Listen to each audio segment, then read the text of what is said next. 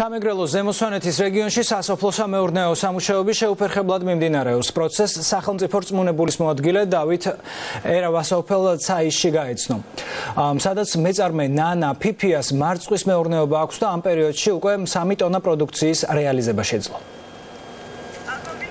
სამუშაოები მიმდინარეობს შეუფერხებლად. ჩვენ დღეს ვტუმრობთ სოფელ ცაიშში მარწყვის სასათბურე მეურნეობას. მიუხედავად ქვეყანაში არსებული ვითარებისა, ფერმერები ახერხებენ თავიანთი პროდუქციის რეალიზაციას. მთელი ამ პერიოდის განმავლობაში ფერმერებთან მუდმივ კომუნიკაციაში იმყოფებიან სოფლის მეურნეობის სამინისტროს რეგიონალური წარმომადგენლები.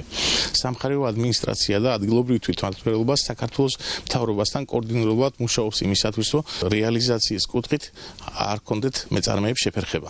რთული პერიოდში ჩვენ მოვიფიქრეთ ესეთი რამე, რომ სახლში მიტანის სერვისი ქონოდა, ძალიან გაამართლა ამან.